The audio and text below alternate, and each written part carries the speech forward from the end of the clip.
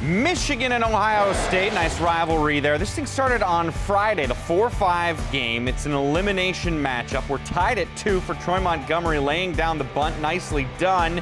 The throw, poorly done. OSU takes a 3-2 lead as Ronnie Dawson comes in to score on the air. Now later in the inning, it's Jalen Washington at the bat with 2 runners on. Here's the first pitch he sees, crack right back over the second baseman's head. 2 more Buckeyes come in to score, so it's 5-2, Ohio State stretching the lead. But in the bottom of the second inning Friday evening, the field manager sees lightning and says, you know what? We can't do that. We're donezo, everybody. Waving the game off. Grounds crew, you're on. Roll out that tarp. Well done. Everybody get a few hours sleep. We're coming back on Saturday. This was the second game played in Omaha on Saturday. Picking it up. Here we are now in the 5th. Troy Kuhn down the right field line. Watch this.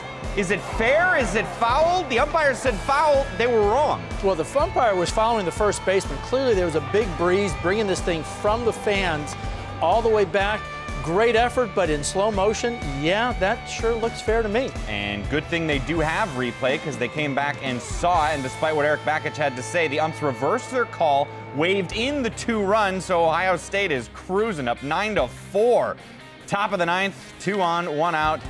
Kyle Mihalik pitches. Thomas grounds to Nick Sergakis, steps on third for 1. Double play over there. Ball game. Buckeyes move on. They win their first game of the day.